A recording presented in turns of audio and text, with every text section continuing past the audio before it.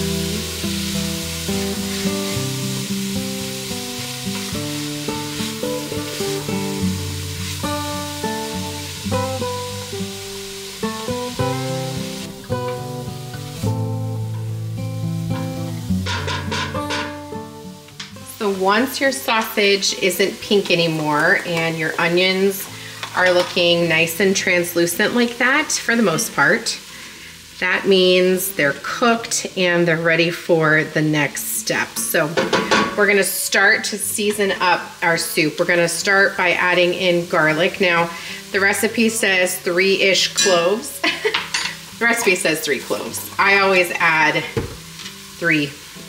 I always say ish when I do this because I like garlic, and if a little more goes in, it's never the end of the world. So go ahead and put that in. You're only gonna let that cook for about 30 seconds or so by itself because you don't want your garlic to burn. And then we're gonna add our flour. Now this is gonna act as our thickening agent. And I love a thick soup. I think there's a time and a place for a nice brothy soup, like a really great homemade chicken noodle, especially when you're not feeling well. But for the most part, I will always choose a creamier soup. So for today, we're doing a creamy soup. So you're gonna add in 3-ish tablespoons of flour. I'm saying ish because I really wasn't like making sure they were all perfect. And now you're going to let that cook for a minute or so. You want to cook out as much of that starchy flavor as you can. Flour is raw, and if you don't cook it, it can really make your food taste very starchy. So it's just gonna coat your sausage, garlic, and onion at this point. And then you're just gonna kind of let that cook a second. Then we'll come stir it up.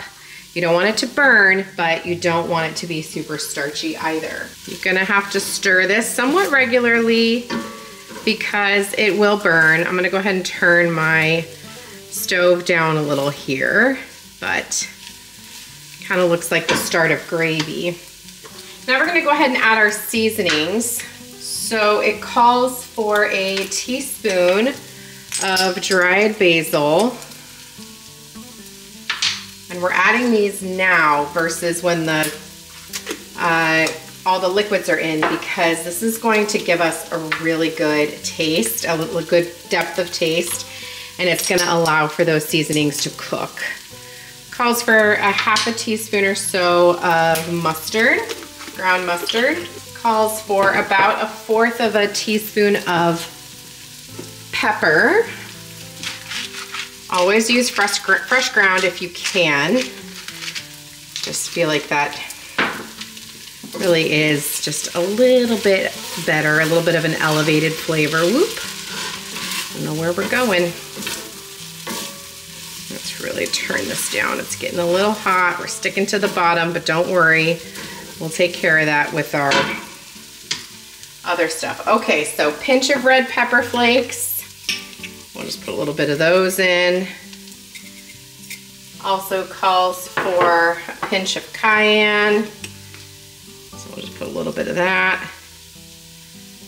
And it also calls for 1/2 teaspoon of oregano.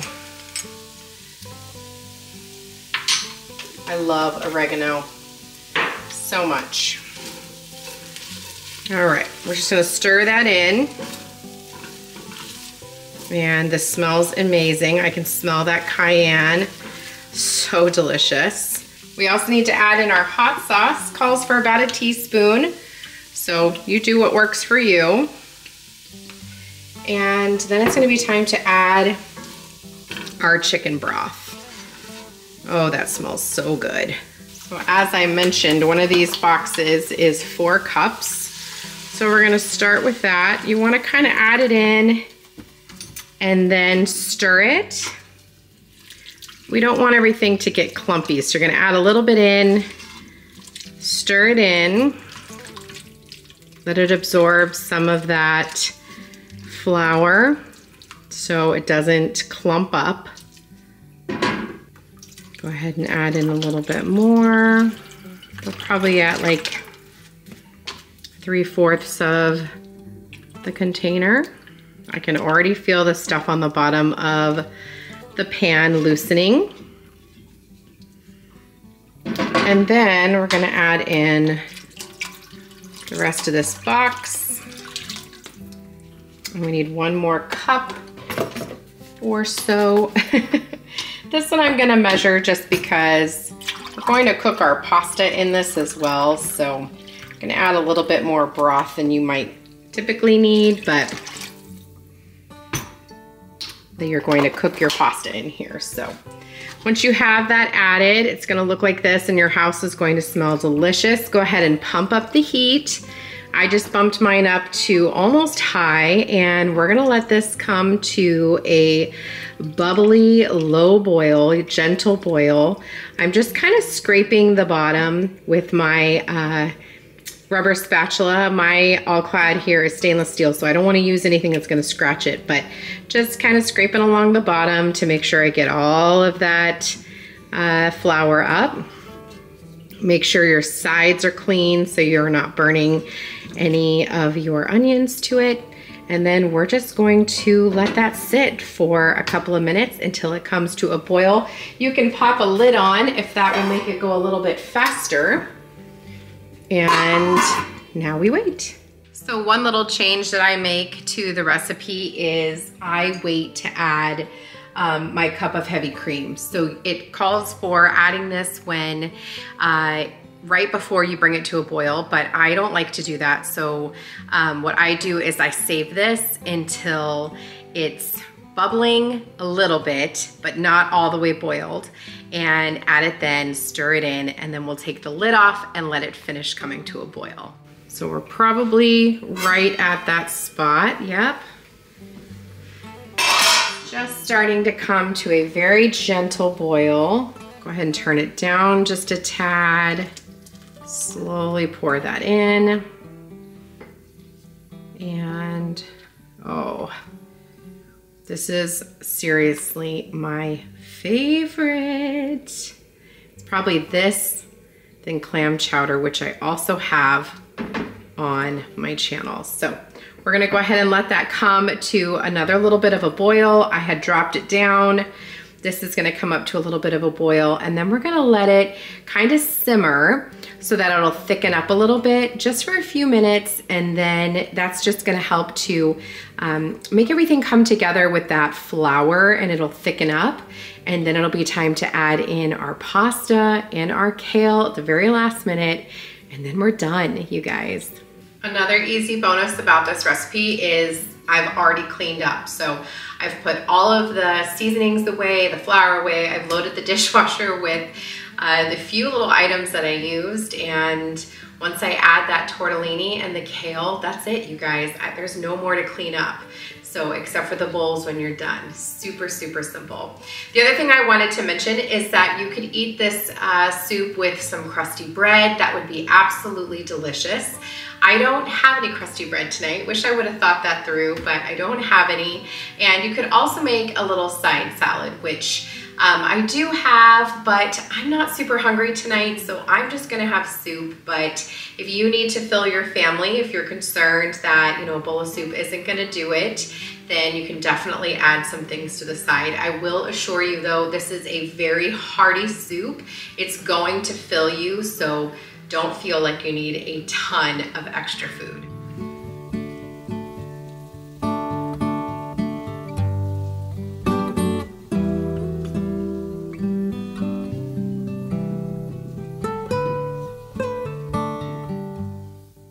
It's time to finish off our soup with our tortellini and our kale. So I'm gonna go ahead and open mine. It calls for 2 cups of tortellini. So you can kind of eyeball it, but I'm going to just kind of measure it out for today's video. Go ahead and add in your 2 cups. This bag is, let's see, 19 ounces. So 8 ounces is a cup. So 16 of that if you wanted to go by weight.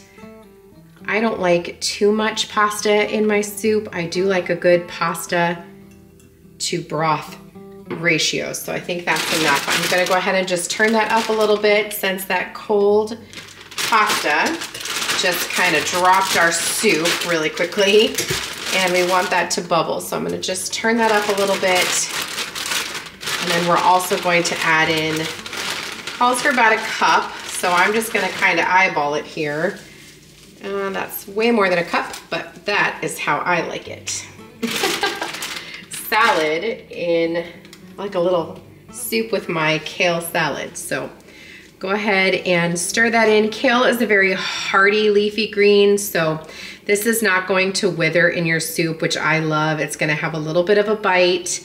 I did see a big stem in there, and I wanna go ahead and take that one out. You don't want really stemmy ones like that because those aren't as delicious. But that's done. We're gonna go ahead and let that come back to a boil and let that simmer for about 3 to 5 minutes. Really doesn't need much. And this is gonna be ready to devour. The last thing you wanna do before you serve it is give it a taste and check your salt levels. So I don't salt it until the very end when I've had a chance to give it a taste. You're probably gonna need some for sure. That is so dreamy. Doesn't need much. I'm gonna say 2 pinches and we're good. And we're gonna put a little bit of Parmesan cheese on top. So you don't wanna make it too salty. We're gonna go ahead and ladle up some soup. Wow. I am so excited to eat. I love this soup. Let me get a little bit more greenery. So dreamy. To finish us off, go ahead and top it with a little bit of grated Parmesan. So delicious. Okay, my soup is done. I feel like I just used this bowl for my last cook with me. Look at that steam. Can you see it? This is my favorite bowl. It's from Hobby Lobby. I love the handle. It just feels extra cozy in this bowl, but you guys, oh my gosh. It is so dreamily creamy. Look at this. Can you see all that steam? Oh man, I might put a little extra hot sauce in mine. Blow on it. Even though my mouth is watering, I gotta blow on it because it's hot.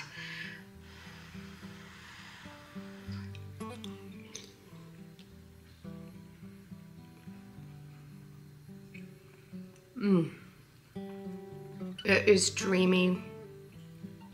Oh man, that is perfection.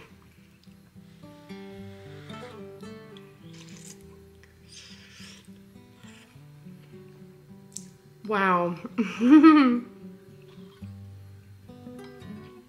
Wow. It is so creamy, but it's not thick. Like that's the best part about it, is it's not thick like a chowder. It's definitely thinner, you know, like a soup, but it's so dreamily creamy. I can't even tell you. The kale is delicious. It's not bitter at all. It's got just the right amount of texture to it. I like a little bite in my soup. The pasta is cooked perfectly. It's not mushy. It's perfection. It's got just enough heat that it warms your mouth, but it's not spicy. You guys, make this. Doesn't matter what time of year it is, make it. It is a cloudy, rainy day here, so I am very much looking forward to going and cuddling up on my sofa. Everybody is gone. My daughter is at dinner with her friends. My son is hanging out with his aunt, and my other son is at the aquarium with his friend, and my other two boys are at soccer practice with daddy. So I'm home by myself for about another 20 minutes. Enough time for me to sit down, enjoy my hot cup of soup, and maybe watch an episode or two of Gilmore Girls. So thank you guys so much for joining me in today's video. I hope that you enjoyed it. I am finding a renewed passion for these Cook With Me's. I enjoy them, and I like to share super simple recipes, and this is one of them, you guys. So dang good. Probably gonna have 2 bowls. Thank you guys so much for joining me today. If you aren't subscribed, please consider subscribing, and I'll see you in the next one. Happy eating.